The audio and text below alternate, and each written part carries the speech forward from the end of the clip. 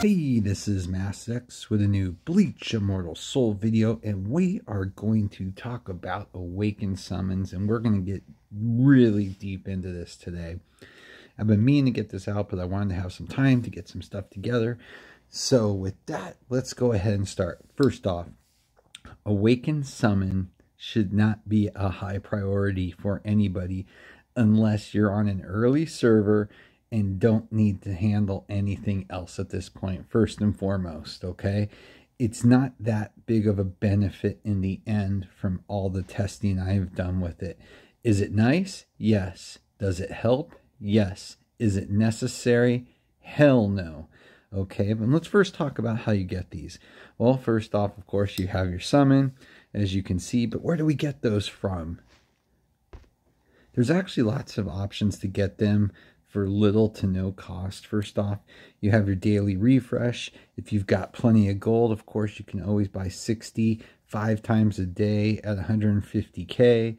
You can drop some soul jades if you want, but no biggie, I wouldn't. Another great place to get them is in the treasure trial. You can get, basically, they've added it now, so you can get 500 twice a month because you get 10 of those chests, and you can convert those chests into 50 each, so that's 1,000 a month right there that you can get them. You can also get them in the daily packs for $4.99, as well as they have a weekly pack and a monthly pack that I wouldn't recommend, quite honestly, but the daily pack's a pretty good deal at $5 if you want to spend. But, you know, and they've popped up in a few other event areas where you can get them. So it's your choice. Again, I'm not putting a high priority on it. What I've gotten and tried to put together over the last 3 to 4 weeks since it's come out is really for testing purposes and to show you guys if it's really worth it or not in the long run. The nice thing is there is a wish list, as you can see, so you can pick 5 characters that are preferred drops that you get. There's quite a few characters involved.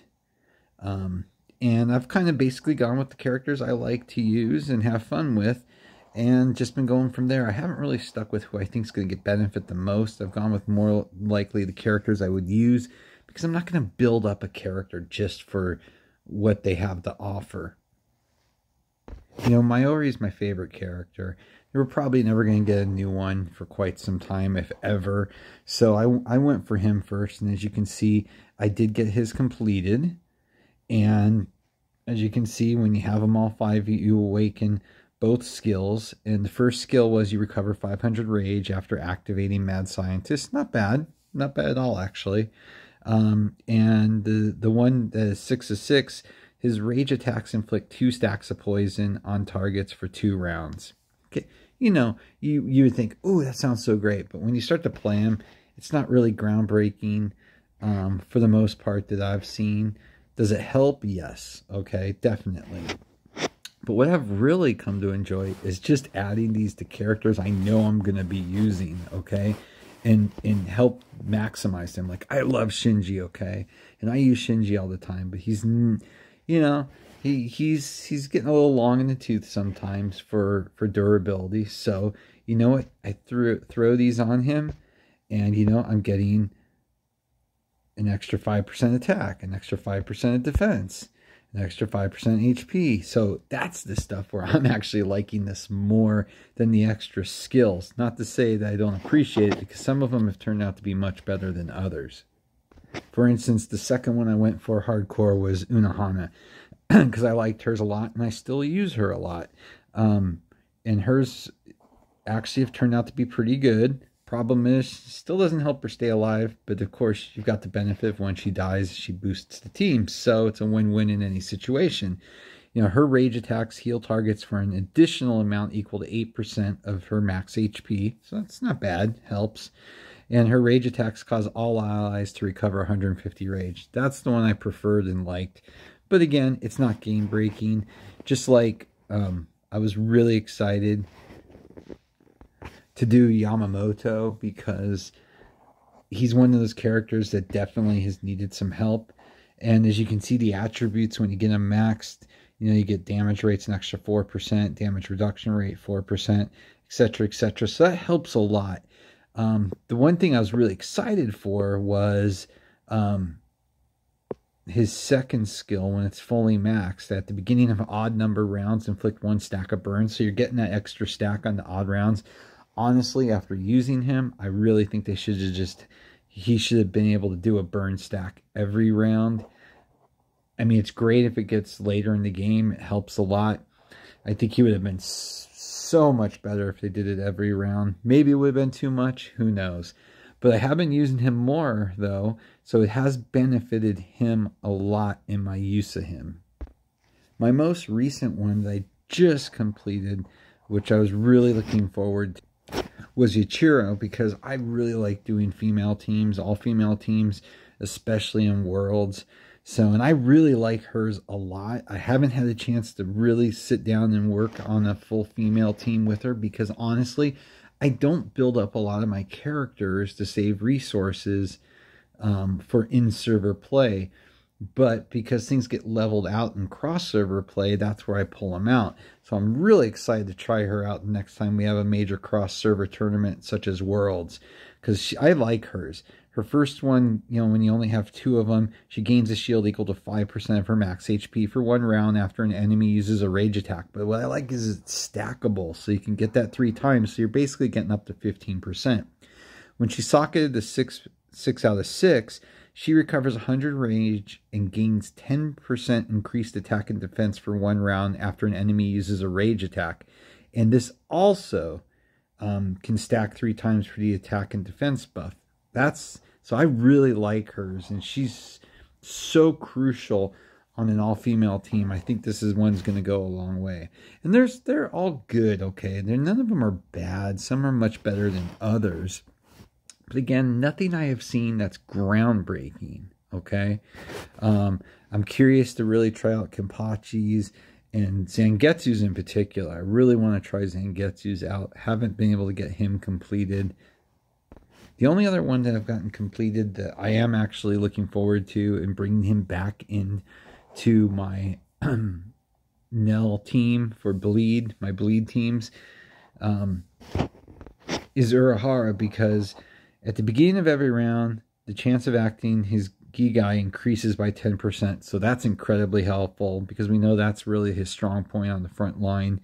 And when you get 6 out of 6, he regenerates 10% of max HP after receiving a critical hit. Not spectacular, but it's going to help keep him going, you know, and those extra attributes. So that's a big plus. So let's have some fun here. I've taken a team that you guys have seen a lot before, and I've plugged in a couple of them, okay? 3 of them to be correct. All right, so let's see how this one works out. And like I said, I've been testing these guys around and realizing that you got to be kind of particular in where you pick and choose to put them. So I mean, I think it will become much more beneficial in Worlds when you have to do 7 teams. But when you're really only focusing on 3 teams most of the time at best, you know, you don't see yourself plugging them in there as much. So that's kind of a big letdown. But as you can see, let's see, you know, this is a team that's definitely not as good. Missing 3 of their main characters, and one of them, of course, being Christmas Orihime, and the other being Halloween Nemu on the field. That's a big loss right there, as well as probably my major, what's the word I'm looking for? Offense. You know, Summertime Gin is just so good with that rage reduction as well as hitting that back line. So let's see what happens here. And, you know, from what I've seen, this team with these players put in there still holds up.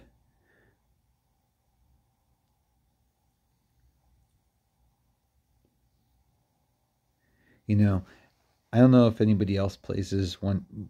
Anyone else that watches videos with me plays One Punch Man Road to Hero 2.0, but they did an attribute type thing on there. That's another Oasis game, and theirs is game breaking, absolutely game breaking, and very extensive and very costly actually. So in some ways you gotta kind of appreciate a more simplified version in this game, so free to play players don't get completely raked over the coals over anybody that spends in this game.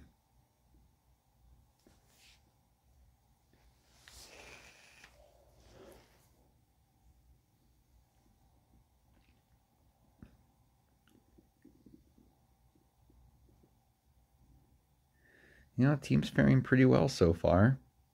Again, this is a solid team.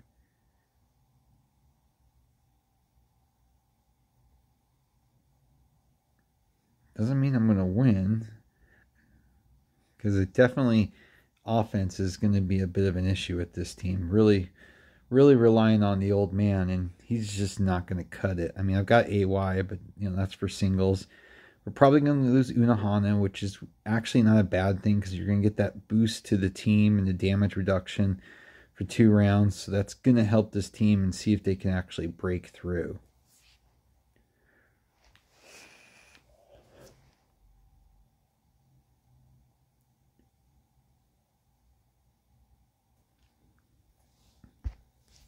Get a little Halloween Nemu action.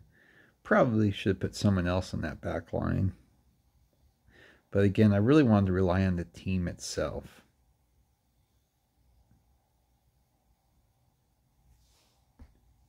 That was nice.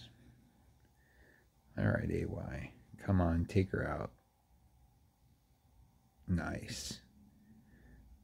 Wish it would have been Christmas Orihime, but that's okay. Because they're going to end up healing.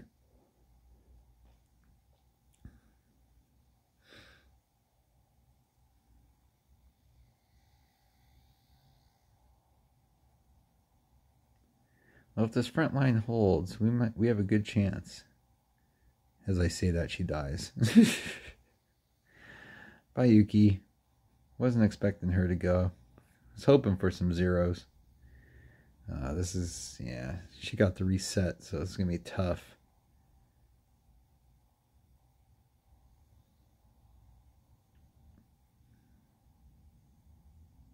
Oh, good. Okay.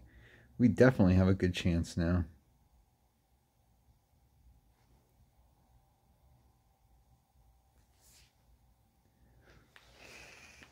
But if you watched any of my other videos, you know that this is a tough team. I put up a pretty solid team against it.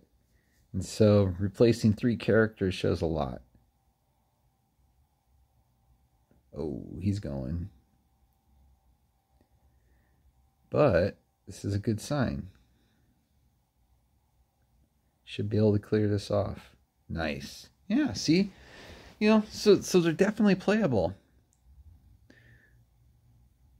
And we got an extra burn this round. I thought we were going to get AY killed. That's not good. That's not good. We may lose this one, because AY is going to probably take someone out. Oh, she's not going to rage. That's a good thing. But he's going to probably kill somebody. Ooh, wow. Okay, was not expecting that. I still lost somebody. Okay, let's see. Come on. Oh, why couldn't have done it on AY? Ugh.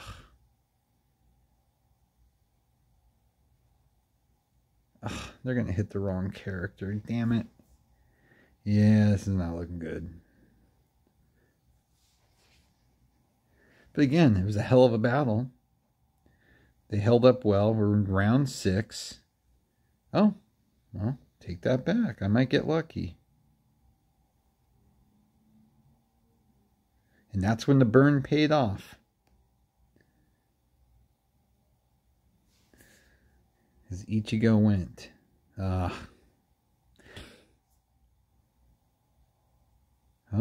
the burn scene. There we go. What can I say? How can I knock? You know, those extra burns is basically what's gonna win this game for me. So, hey, hats off to the old man. He gets the credit for this one. Let's take a look at the stats real quickly. Nothing surprising on that front line. But you know what? AY at 25%. And the old man at 22. So you can't complain about that. And like I always say, if your back line's giving you, 60+%, that's what you want to see. And we're clocking in there a little over 60%, basically 62%. So can't complain about that at all. So again, when we talk about Awakened Summons, I really can't stress enough. these are not game breaking, okay? It should not be a huge worry. If you have other things to focus on those first. Is it fun to be able to take some of these older characters out and test them out and try them, and hopefully down the road really be able to work some fun teams, maybe for Worlds that would be like your 6th and 7th team? Heck yeah, that's going to actually make it much more interesting for me. But again, it's not crucial. And what I find more importantly is, okay, you got this recycle bin. I don't keep the blues. I just recycle them.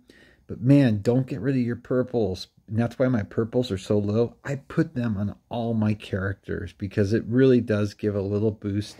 And those characters that you abuse all the time, your Nels and I don't know, your Anniversary Izens and even your defensive players like Yuki, man, it's a big push. Like when you can see my Yuki right now, she's getting an extra 20% HP, 20% in attack, and 20% in defense. Can't argue with that. That's great. Gives her a little extra push over the top, which is really, really, really, really nice. I mean, even look at Christmas Orihime, same thing. She only gets the defensive 15. One of these must not be a full one. Let's see. Yeah, top one. I still need to get the right one for her, so I'm only getting that. But when I get that one in with the defensive instead of the attack bottom, she's going to get that extra 5% defense too. So that's where I think in the long run, it's going to be nice because it's going to help your main 3 teams. But again, none of this is game breaking. Again, with everything in this game, just have a good time. I know people are freaked out. A lot of people bailed.